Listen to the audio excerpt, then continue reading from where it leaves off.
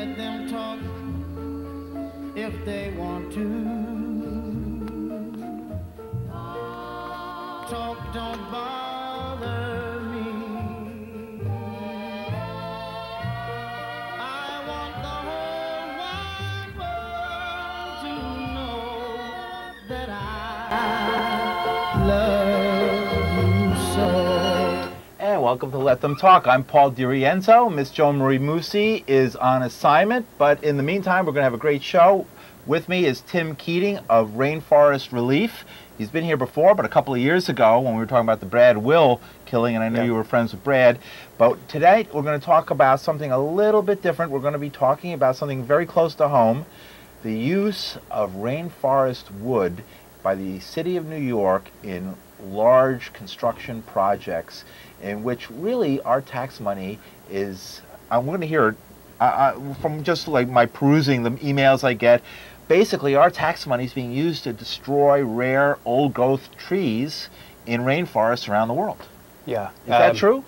Yeah, it's actually, got it? the trees aren't necessarily rare, but certainly the forests are. The forests that the trees are in, I see. And, you know, I'm going to just fix this, I'm sorry. Sure. There we go, go ahead. Okay. The reality is in old growth tropical rainforests, especially, we're talking about the most biodiverse ecosystems on the planet, and so it's a full biological assessments of any of these forests have actually never been done. And the truth of it is that the estimates are that we probably know less than 10% of the actual species that exist on planet Earth, and that other 90% is most likely contained in tropical rainforests.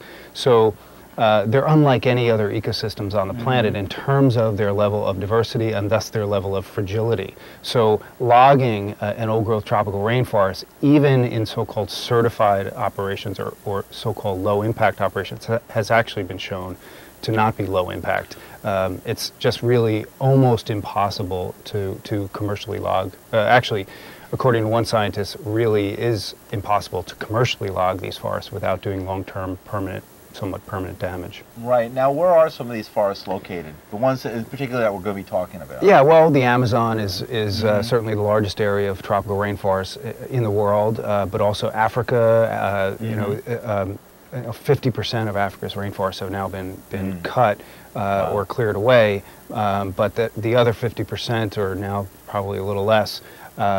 We're still, New York City still obtaining quite a lot of hardwoods out of those forests.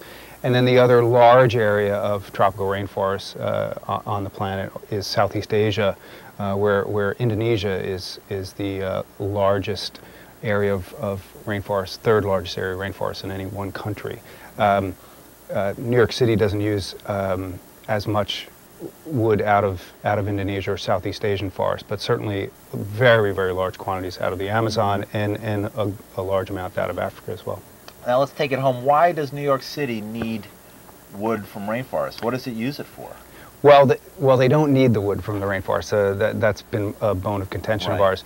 But they use it for everything from boardwalks to subway track ties, ferry terminal pilings, decking, park benches.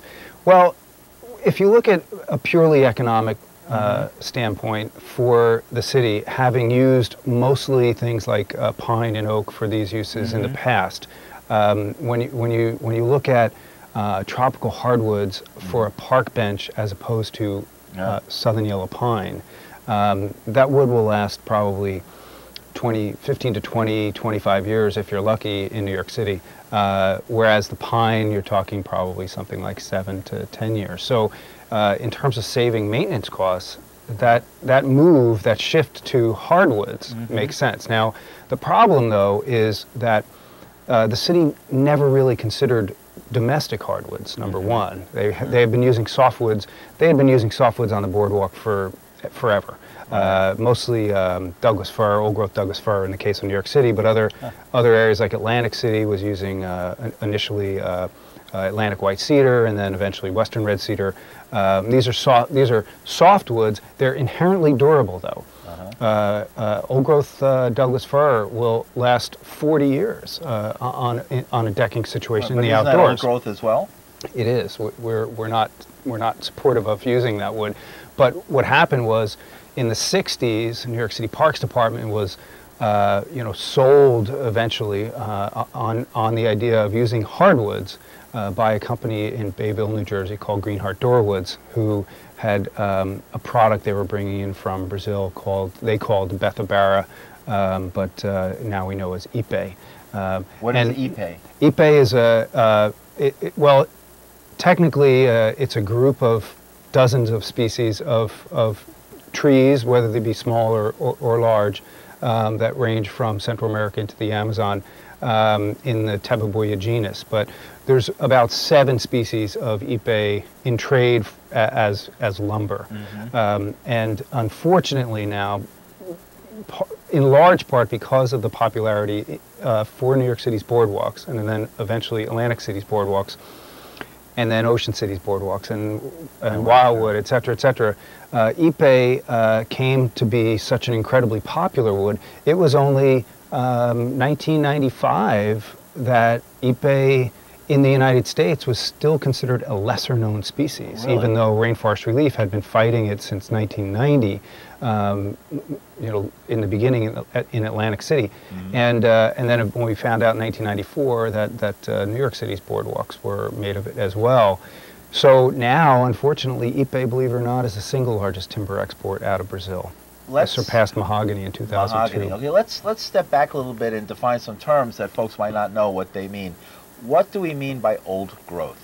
Well, there's some bit of back and forth on this, so we'll take your definition. Really, old growth is a forest that has achieved certain characteristics that come over a long period of time without major disturbance. Sure. Some forests will achieve old growth characteristics in a couple of hundred years.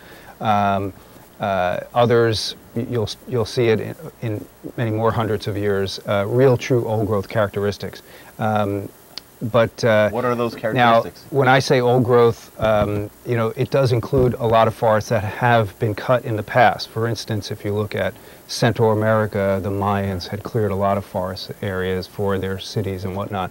And that was about 1,000 years ago. So those forests have now come back, and if you go there, you can definitely see old growth characteristics. Although those are not then primary rainforests, because they have been cut by people. Now in the Amazon, you're talking about mostly primary forests.